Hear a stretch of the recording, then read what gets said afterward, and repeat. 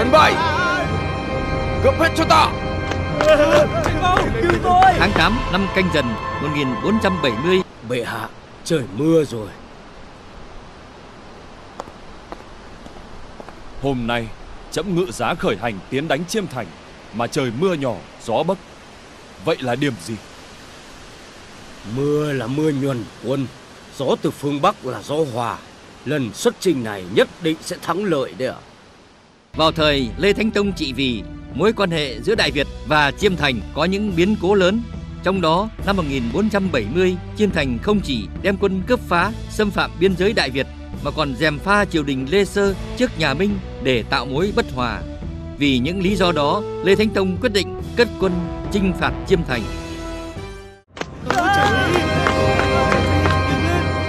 Quân Bảy, cướp hết cho ta. Cứu tôi. Tháng 8 năm Canh Dần 1470, quốc vương Chiêm thành là Bàn La Trà Toàn thân hành đem hơn 10 vạn quân thủy bộ cùng voi ngựa đánh úp Châu Hóa.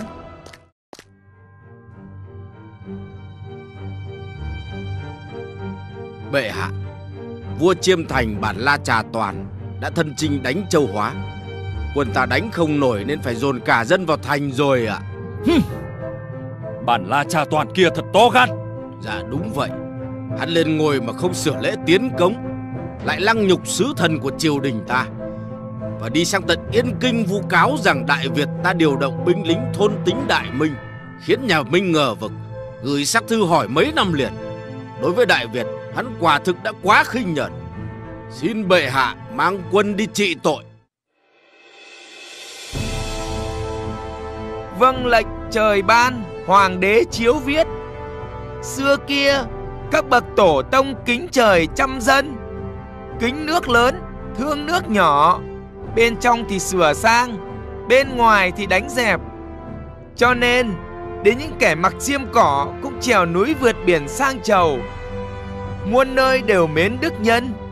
Vậy mà nay Chiêm thành cho là Đại Việt ở xa, không nhìn tới được, nên định cướp Hóa Châu, giết quân đồn thú, rồi như loài cáo xiểm nịnh với Yên Kinh, để gièm pha ta cướp mất lễ cống ngọc vàng, tranh mất giống voi cái trắng.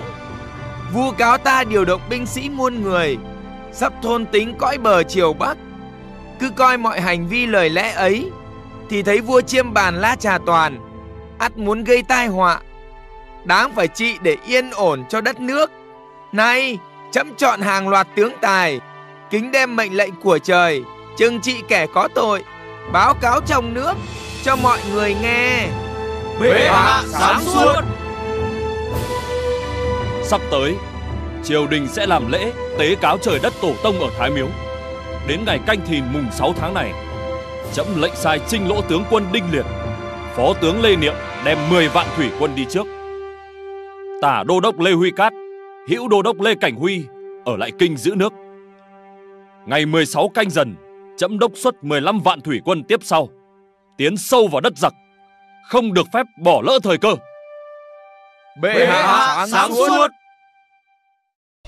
Tháng 11 năm Canh Dần 1470, sau khi xuống chiếu đi đánh Chiêm thành, vua Lê Thánh Tông đã làm lễ tế cáo thần linh tổ tiên và đích thân đem quân chinh phạt Chiêm thành. Ngày 16 tháng 11 năm Canh Dần 1470, trước việc Chiêm thành đem quân cướp phá biên giới Đại Việt, vua Lê Thánh Tông giao việc ở Kinh Sư cho tả đô đốc Lê Huy Cát và hữu đô đốc Lê Cảnh Huy để thân hành dẫn đại quân tiến đánh Chiêm thành. Với binh hùng tướng mạnh, đại quân do vua Lê Thánh Tông chỉ huy đã thu được những thắng lợi to lớn.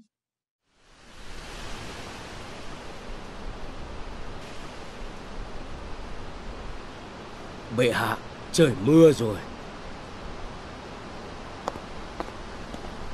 Hôm nay, trẫm ngự giá khởi hành tiến đánh Chiêm thành, mà trời mưa nhỏ gió bấc. Vậy là điểm gì? Mưa là mưa nhuần quân, gió từ phương Bắc là gió hòa. Lần xuất chinh này nhất định sẽ thắng lợi đấy ạ.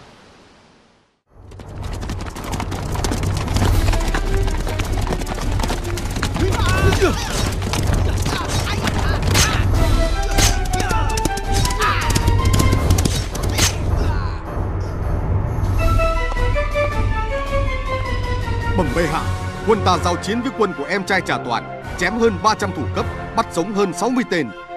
Cha Toàn nghe tin em mình thua chạy rất sợ hãi nên đã sai người thân tín mang biểu tới xin hàng. Giặc đã tan rã trí chiến đấu, kỳ hạn đánh thành đã tới. Cha Toàn nay ở trong thành này, chỉ một trận là ta có thể nhổ được. Ta lệnh cho các doanh tuân theo mật ước, cùng một lúc tiến đánh thành Trà Bạt.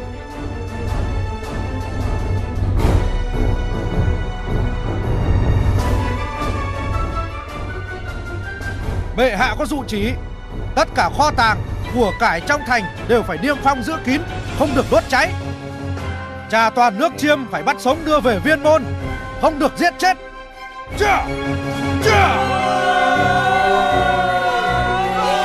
Đấy!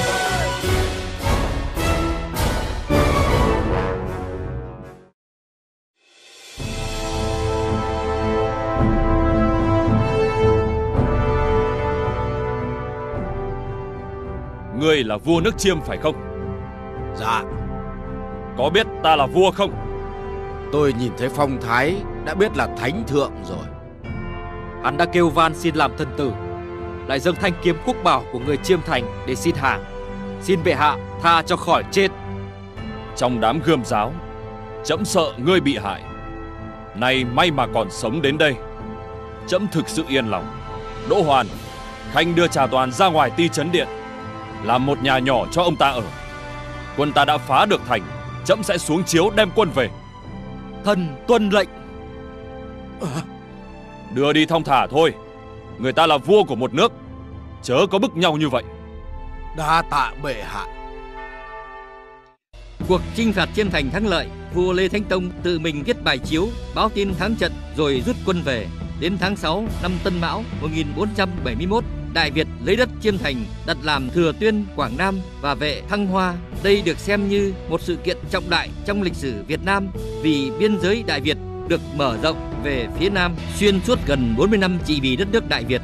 Vua Lê Thánh Tông đã xây dựng và quản lý đất nước với bộ máy quản lý hành chính được tổ chức hoàn bị từ trung ương tới địa phương, nên quản lý hành chính mang tính tập quyền cao. Điều đặc biệt khác hẳn so với các triều đại trước đó là sự quản lý chặt chẽ đối với cả đơn vị nhỏ nhất là các làng xã được tiến hành thường xuyên. Từ năm Canh Dần tới nay, ngót đã 3 năm, trẫm chưa có thời gian đi vi hành thăm thú dân tình ở các làng xã. Trẫm định nhân việc các xã ở các đạo Thừa Tuyên làm sổ hộ tịch thì đi kiểm tra một lượt xem sao.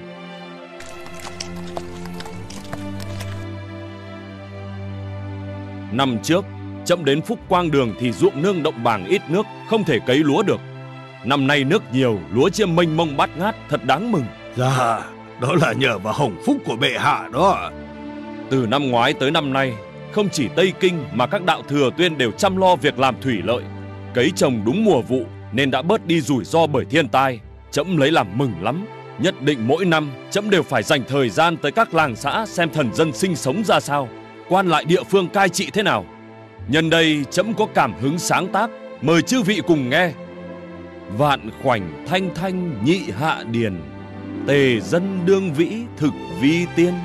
Thôn đầu tam lưỡng nông phu đáo, giai vị kim niên thắng tích niên. Bệ hạ, trời xanh mây trắng, lúa tốt, trâu bò thì no cỏ. Thơ của người cũng thật đậm chất làng quê mộc mạc tình tứ. Hạ thần xin kính bệ hạ và chư vị một ly ạ. Các khanh cùng múa, cùng múa. Xin mời ông.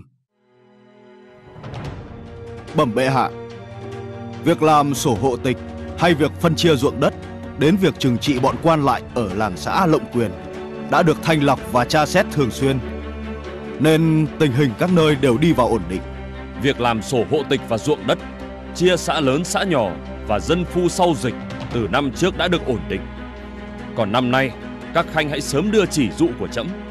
Các xã cần bổ sung sớm sổ hộ tịch.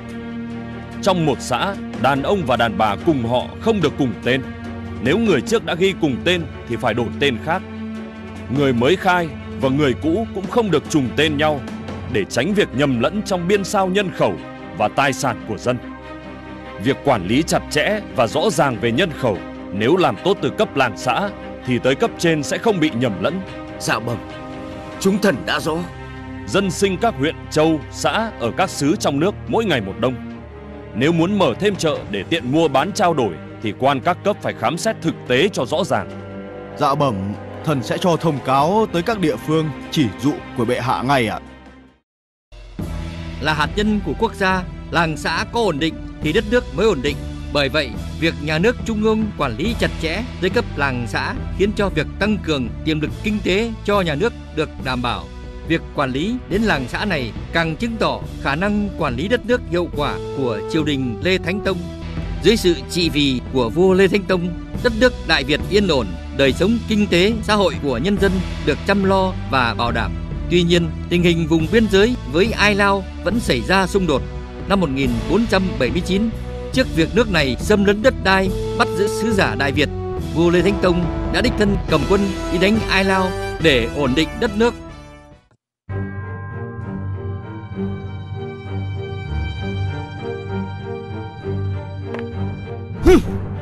Ai Lao kia quá khinh nhờn Đại Việt. Biên giới thì chúng ăn lấn như tầm. Sứ Ai Lao sang thông thì ta hậu đãi cho về. Quan của ta giao thiệp thì bị bắt giữ bỏ ngục. Quá lắm. Dạ bẩm, xưa kia thánh tổ dẹp giặc Minh, Ai Lao đã nhân cơ hội đó đánh úp quân ta, lại sang cướp châu làng Chánh, sang quấy Phủ An. Bây giờ Thuận Bình xa bồi rối ren, Lâm An quy hợp bị giày xéo, Thang Thượng Thang Hạ là biên ấp của ta cũng bị cướp đoạt hoành hành. Thủ tu đạo luận, đạo sa phản ta, Ai Lao lại kêu gọi chứa chấp, xin bệ hạ hãy trừng trị. Bẩm bệ hạ, quân ngũ đã sẵn sàng trở lệnh. Người có sức vác đỉnh dựng cờ, kẻ có tài nhảy xa vượt ải đều tập hợp. Người bàn luận quân cờ, giúp thêm mưu kế, kẻ núi rừng ẩn giật đóng góp tài năng.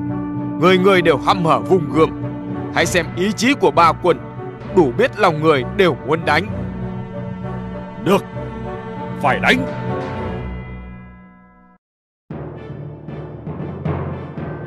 Vâng mệnh trời ban, hoàng đế chiếu viết. Này lão qua kia sâu xé bờ cõi ta, chiếm lấn đất đai, khinh nhờn tự phụ, lừa dối làm càn. Đây đâu chỉ là mối lo một thời nơi cương giới, mà thực là mối thù của nước nhà, chậm nối phúc của cả tiên tổ. Đã định 28 tháng 7 này, quyết tự cầm cờ mao trắng điều khiển, đặc mệnh tướng thần, chia đường tiến đánh, để cơ đồ lâu dài đến muôn đời được mở mang, để sỉ nhục to lớn của chấm vua được rửa sạch.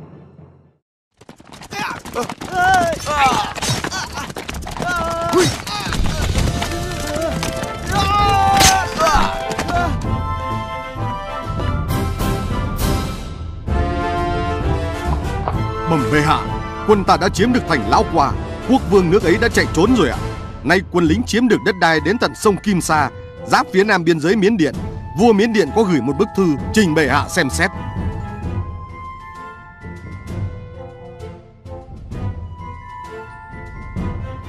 Tốt lắm, cuộc chinh phạt đã thắng lợi. Giống như lần chinh phạt Chiêm Thành năm 1470, lần này vua Lê Thánh Tông cũng ngự giá thân chinh và giành thắng lợi lớn. Trên đường hành quân, Đại Việt đã dẹp luôn cả Bồn Man và Lão Qua để ổn định biên giới phía Tây. Qua những cuộc chinh phạt lớn, có thể nói Lê Thánh Tông đã dựng nên quốc gia Đại Việt hùng mạnh bậc nhất Đông Nam Á trong khoảng thời gian gần 40 năm trị vì. Với tài năng và tầm nhìn của mình, vua Lê Thánh Tông đã đưa Đại Việt lên đỉnh cao của một đế chế hùng mạnh trên mọi phương diện như kinh tế, xã hội, phát triển và bồi dưỡng hiền tài hay mở mang bờ cõi. Trong những thành tựu đó phải kể đến thành tựu lập pháp cai trị đất nước bằng pháp luật, bộ luật Hồng Đức hay quốc triều hình luật là nền tảng duy trì trị an, ổn định cho đất nước. Bẩm bệ hạ, Phạm đại nhân xin cầu kiến. Truyền. Vì thần bái kiến bệ hạ. Miễn lễ. Khanh hãy nói cho trẫm biết quốc triều hình luật đã được ban bố ra sao. Khởi tấu bệ hạ, Hàn Lâm Viện đã cho soạn thảo đủ 13 chương, gồm 722 điều và sao ra nhiều bản để đưa về các châu phủ rồi ạ. Từ đầu tháng sau sẽ áp dụng bộ luật mới trên tất cả các lĩnh vực của Đại Việt. Tốt lắm. Pháp luật là để duy trì kỷ cương trị an trong dân chúng. trong bộ máy nhà nước, bất kể ai từ hoàng thân quốc thích tới quan lại, dân chúng đều phải tuân theo, không có ngoại lệ. Dạ, trong hình luật cũng đã quy định, chúng thần cũng đã phổ biến rõ ràng tới các quan viên rồi ạ. Rất tốt, phải thường xuyên giám sát việc thực thi pháp luật của cả quan lại và dân chúng.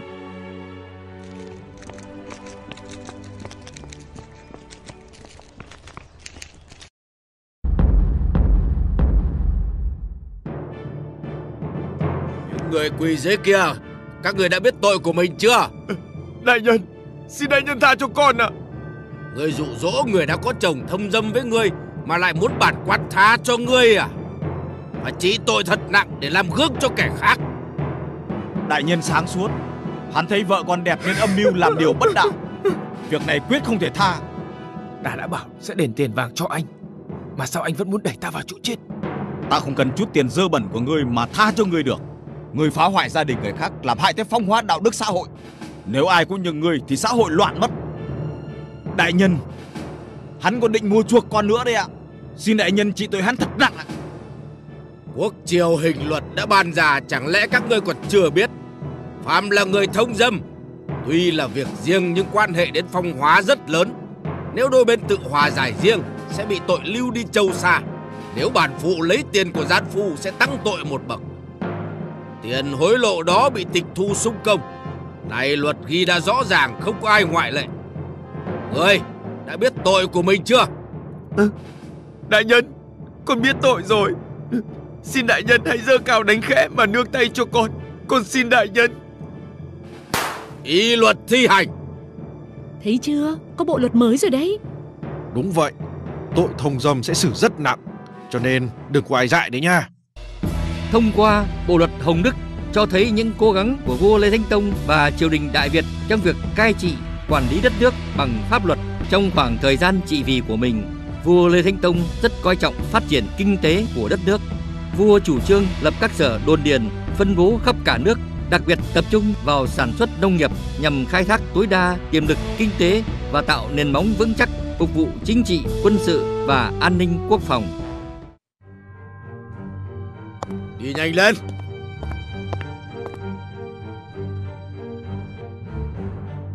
Tất cả nghe đây. Vâng lệnh bệ hạ. Hôm nay tất cả các ngươi sẽ được đưa đến những vùng đất hoang để khai khẩn ruộng làm nông nghiệp, phát triển kinh tế. Không biết sẽ được đưa lên vùng đất nào đây? Các ngươi biết điều thì phải ra sức lao động, chăm chỉ canh tác khai khẩn, rồi sẽ có ngày các ngươi được hưởng sự khoan hồng của triều đình, nghe chưa?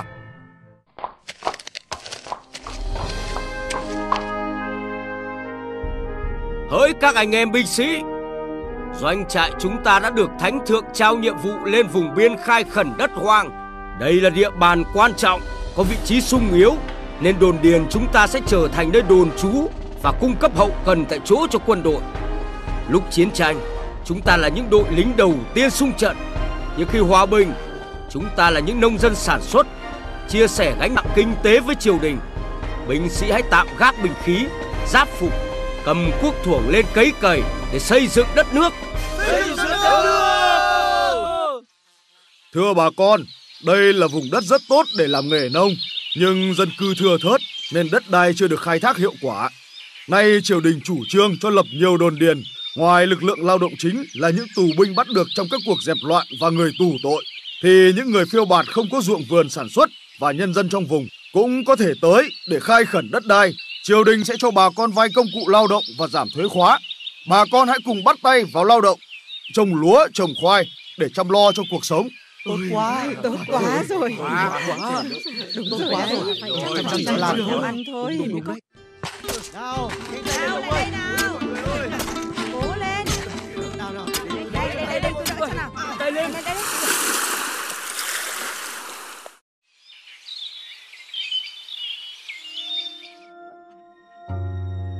Bẩm bệ hạ, sau khi bệ hạ cho xuống chiếu lập đồn điền, các sở đồn điền đã được hình thành khắp nơi. Trong đó, Thái Bộc Tự từ Thanh Hóa trở ra có 30 sở, Thái Bộc Tự Thanh Hóa có 5 sở, Thái Bộc Tự Nghệ An có 4 sở, Thái Bộc Tự Thuận Hóa có 2 sở, Thái Bộc Tự Quảng Nam có 2 sở. Các sở đều đi vào hoạt động sản xuất rất tốt ạ. Tốt lắm. Những đồn điền này sẽ góp phần phát triển kinh tế, làm giàu cho đất nước. Rồi đây, đất nước sẽ ngày càng thay đổi, nhân dân ấm no thịnh vượng, bờ cõi được giữ yên. Trẫm còn mong gì hơn nữa. Trong thời gian trị vì của mình, vua Lê Thánh Tông đã có những quyết sách đúng đắn để phát triển kinh tế, xã hội, củng cố quốc phòng, an ninh. Trong đó, chính sách lập đồn điền không chỉ làm cho đời sống nhân dân được bảo đảm ổn định, mà còn góp phần mở rộng diện tích khẩn hoang, tăng cường quốc phòng, bảo vệ chủ quyền đất nước. Trong suốt thời gian trị vì của vua Lê Thánh Tông, nhân dân Đại Việt được hưởng cuộc sống yên bình, phồn thịnh. Vua cùng quần thần không ngừng chăm lo cho trăm họ, phát triển văn hóa, giữ gìn phong tục, mở mang khoa cử. Tới những ngày tháng cuối đời, dù đang trong cơn bạo bệnh, nhưng vua Lê Thánh Tông vẫn sáng suốt và minh mẫn đàm đạo với quần thần về việc nước và văn thơ.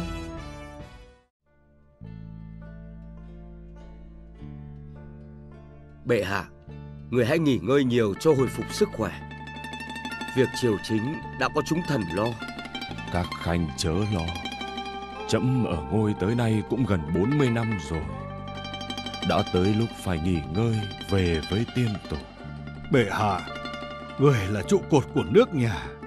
Người chớ nói vậy, khiến chúng thần bất an. Nói là nói vui vậy thôi. Trẫm còn khỏe lắm. Con phải cùng các khanh bàn chuyện thế sự triều chính. Còn viết văn làm thơ, làm sao mà nhắm mắt được đây. Các khanh nhìn xem, mây bay giữa trời, trăng treo lơ lửng. Mây đến thì trăng mờ, mây đi thì trăng sáng, ai mà chẳng thấy. Trăng thanh gió mát mà không vịnh thơ thì thật uổng phí. Trẫm đề xướng các khanh hãy họa theo xem sao. Tố thiềm hạo hạo ngọc bàn thanh, vân lộng hàn quang ám phục minh. Thần xin họa theo bệ hạ. Quỳnh đảo mộng tàn xuân vạn khoảng, hàn giang thi lạc dạ tam canh. Quả là không hổ danh nhân sĩ tao đàn thập nhị bát tú. Được làm bạn thơ với các khanh đúng là một diễm phúc ở đời. Ở đời tìm được tri âm tri kỷ thì dù mặc áo tơi, đi chân đất uống rượu suông mà ngồi ngắm cúc làm thơ, cũng thực là tiên nơi trần thế, có ai sánh bằng. Thái tử, bệ hạ cho truyền thái tử tới Bảo Quang Điện. Phụ hoàng, người thấy trong người thế nào rồi ạ? Thái tử, con hãy nghe phụ hoàng nói đây. Trẫm không còn được mấy nữa là phải xa mọi người rồi. Con là thái tử, phải thay trẫm gánh vác trọng trách, làm cho đất nước thái bình thịnh trị, dân chúng được cơm no áo ấm. Con đã biết chưa? Phụ hoàng cứ yên tâm dưỡng bệnh, mọi việc con và các đại thần sẽ lo. Có lời này của con là trẫm yên lòng rồi. Ngày Nhâm Tý 30 năm Đinh Tỵ 1497, vua Lê Thánh Tông băng ở điện Bảo Quang, hưởng thọ 56 tuổi, ở ngôi 38 năm. Thái tử Lê Tranh lên nối ngôi, tức vua Lê Hiến Tông, kế thừa nền thái bình thịnh trị của vua cha, tiếp tục đưa đất nước Đại Việt bước vào giai đoạn mới.